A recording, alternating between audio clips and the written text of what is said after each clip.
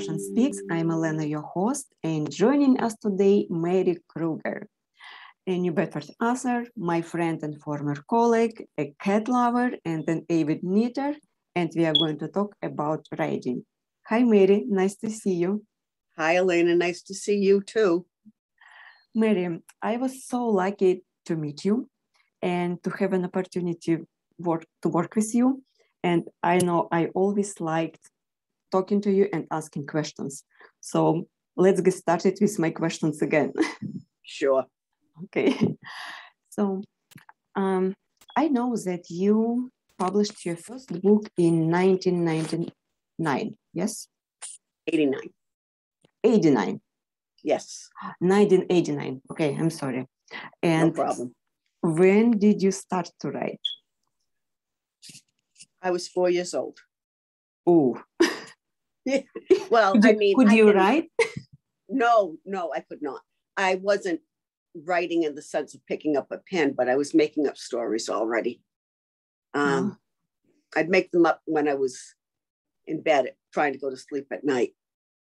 And I did that for a number of years.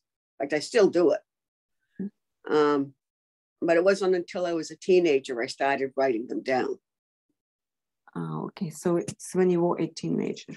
But yes. When you were a teenager, it was just, you already did have a dream to be an author, or no? Well, yeah, I wanted to write. I knew I wanted to write, and I knew I wanted to see my books published. But who knows what they're going to do at like 14, 15. Yes. I knew college was also coming up. I knew I'd probably have to get a job. And, who knows? But writing wasn't a choice. It isn't even now a choice. It's something that's in me. And it's something I have to do. Okay. So I know that you have written mysteries, novels, and romances. Right. My question is, what genre is easier or maybe more difficult to write? In which one, and maybe which one takes longer time, which one you like more, and like all of these questions. And what's the difference between those genres? All right. Romances have a little more emphasis on the characters and the emotions. And I have an easier time creating characters than doing plots. So I find romances easier. Okay. Mysteries, of course, you still have to have strong characters in mysteries, but there's more emphasis on the plot because you have to know how the mystery is going to be resolved, and you have to know where you're going to put the clues along the way. So mysteries require a good bit of plotting and a good bit of thinking about that kind of thing. Yeah. And novels probably just a story. Well, I haven't written a straight novel. It's just romances and mysteries. Okay.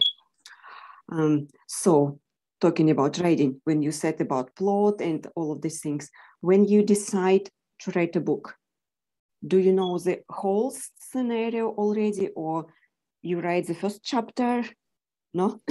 I kind of see the whole thing, but there's very few specifics except the beginning. I know the ending. Okay. I know. Well, I know the lovers are going to get together. I know the murderer is going to be caught. And if I have some scenes in mind, I kind of see those in my head. But I don't know a lot of the in-between stuff.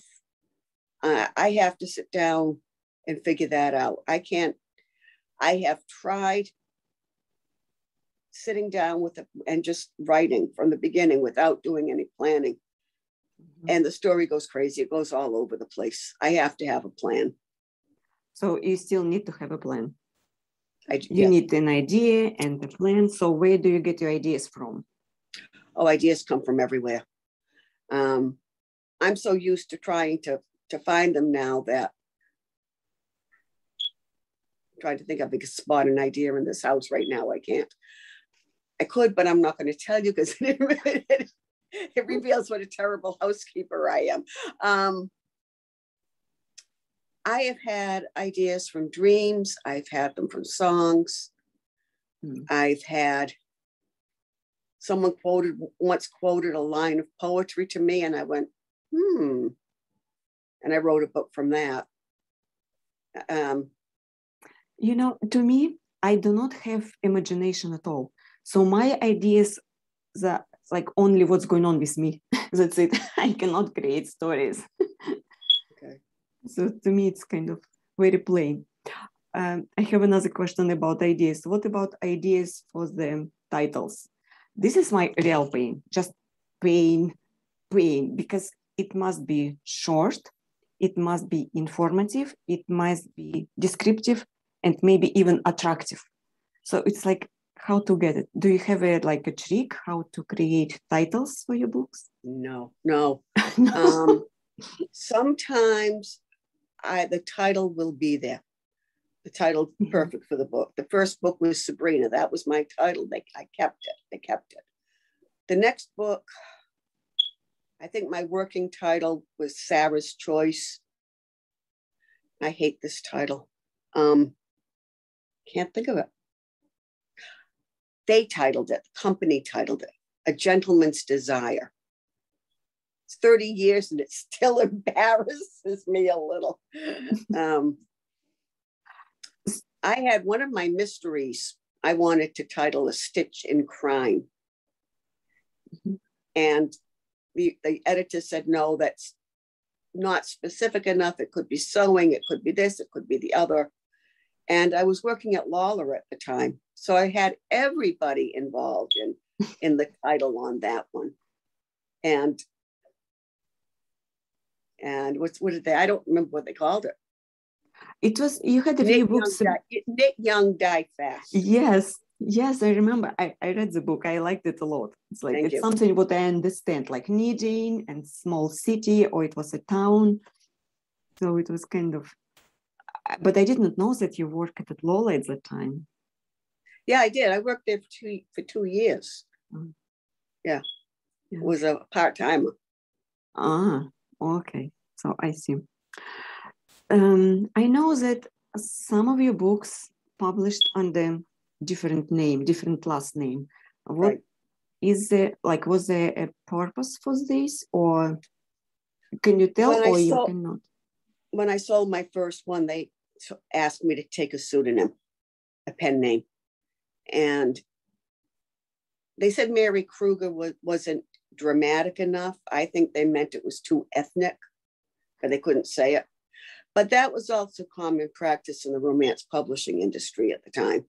So I just took a phone book and I wanted to keep my initials, and I went down the list of names until I came to one I liked, and I came up with Mary Kingsley. So did they give you a list of? No, I didn't. No, it was my choice. It was my choice. So that was with all the romances with that publisher. And when I went to a different publisher for romances, different kind of romance, my name was known, so I kept it. And I was going to keep it for the mysteries, but the editor said, no, the two audiences don't really intersect. So I went with my own name for it. So do you want to say that you do have, so how many names do you have? You publish under two? Two. Mary Kingsley for romances, Mary Kruger for mysteries. Okay, I was like, maybe I don't know, maybe it's something else. No, that's it. That's more than enough. Would you advise the other authors to use pseudonyms too, or no? I think probably most authors would want to go out under their own name.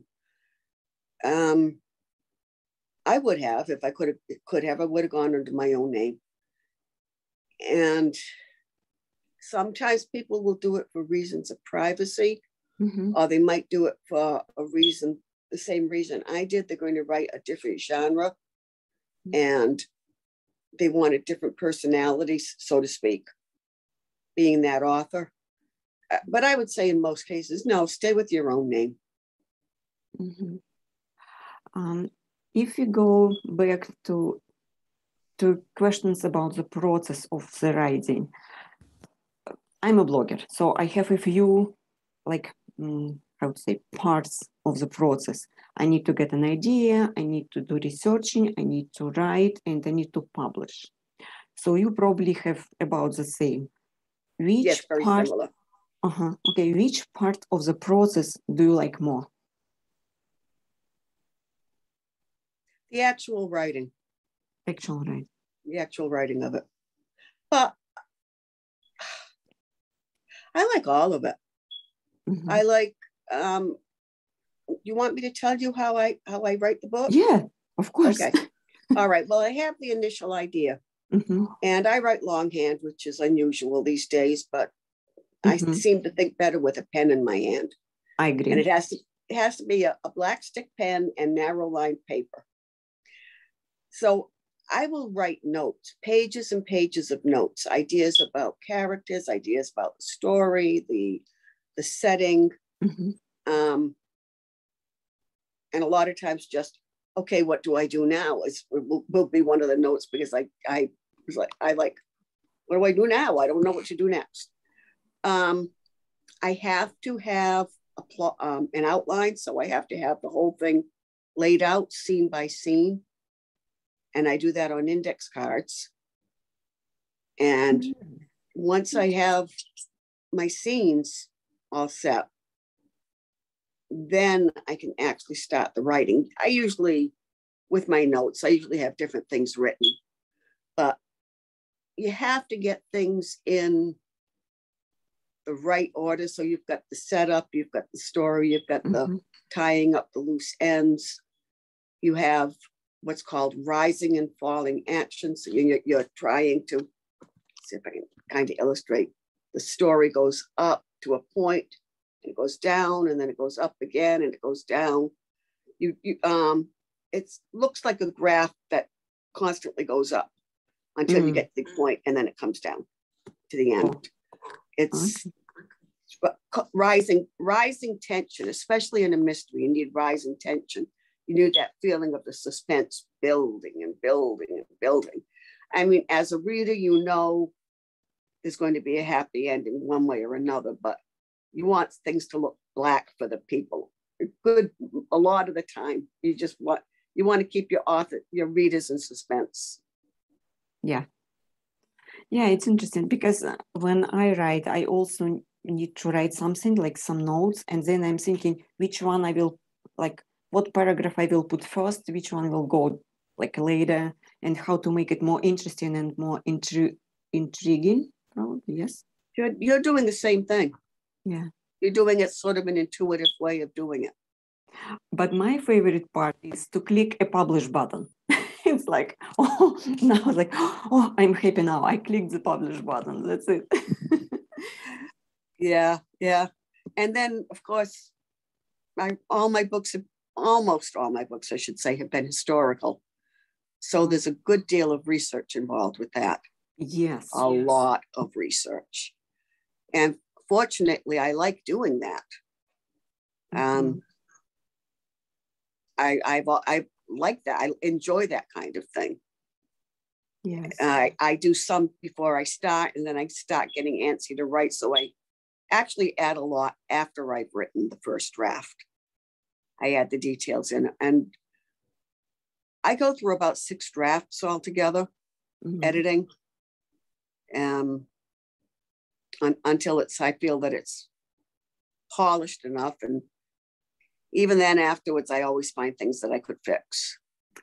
Yes, sometimes people say don't go back to read your book when it's already published, because you always will try to find something what you could improve.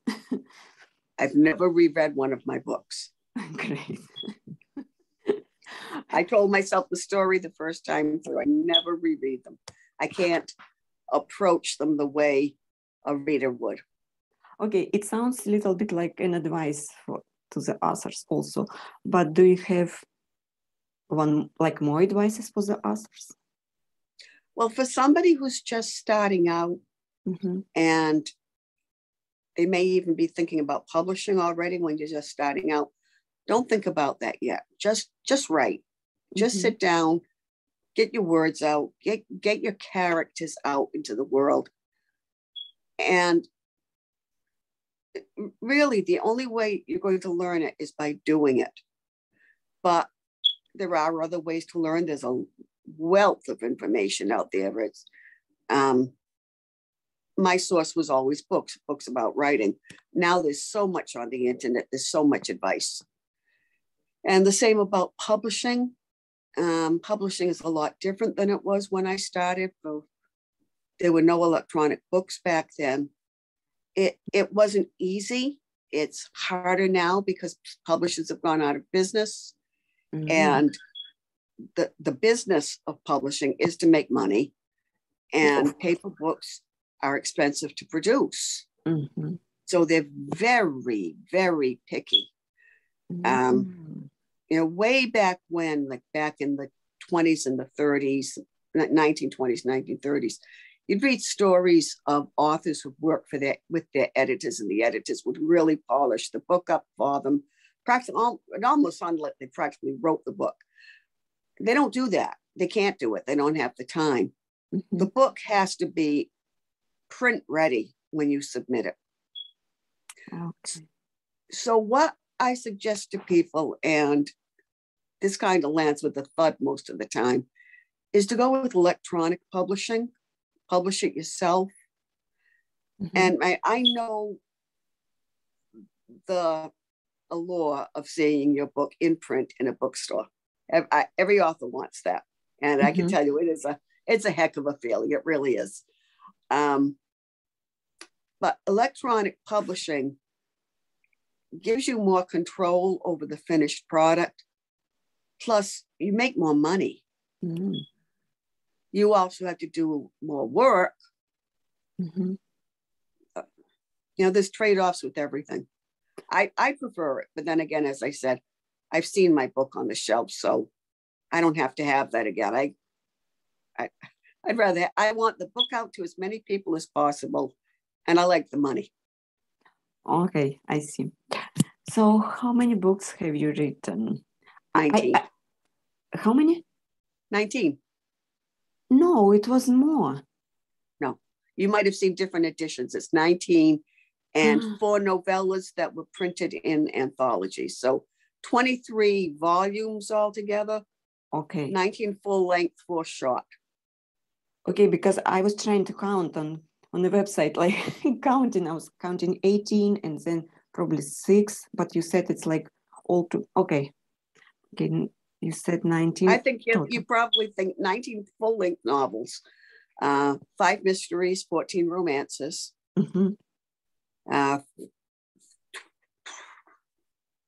11 of the romances were what's called Regency romances. It was not a genre that exists anymore. It was a very specific type of book and historical novel, and then 3 historical romances, and then the 5 mysteries. Okay. So another question is what we actually have to say necessarily. Where can readers get your books? The best bet now is to go to a place like Amazon or Barnes & Noble online. I do have, not all of my books have been re-released as ebooks. So Barnes & Noble have something online? Oh yeah. Really? BarnesandNoble.com. There's also a site called Smashwords. Never heard of it. Okay. It's all right, but they do electronic publishing. They were one of the first ones to do it way back when. Amazon's the giant. Yeah, Amazon, of course. Okay, Mary, we have just a couple of minutes left, and I really want to thank you for this interesting conversation. Thank you for accepting my invitation and taking your time talking to me once again. And, you know, I really miss talking to you. I miss talking to you too, Elena. I do. I like we said at the beginning, how you like to talk to me. And I feel the same way about you. I feel lucky to have you in my life too. Thank you. Thank you, Mary. You're welcome, Elena. This was Elena.